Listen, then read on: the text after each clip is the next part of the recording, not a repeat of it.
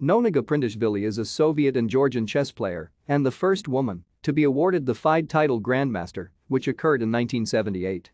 She was the fifth women's world chess champion. In 1961, aged 20, Gaprindashvili won the fourth Women's Candidates Tournament, setting up a title match against world champion Elizaveta Bykova. She won the match easily, with a final score of 9-2, and went on to defend her title successfully 4 times, 3 times against Alla Kushner and once against fellow Georgian Nana Alexandria.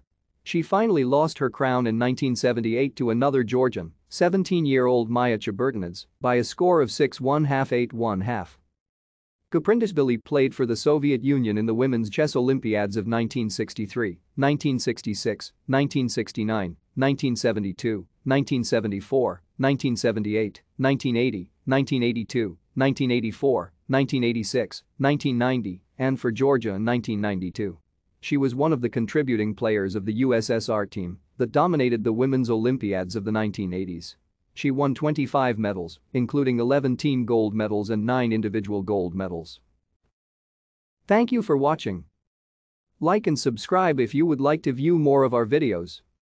Have a nice day.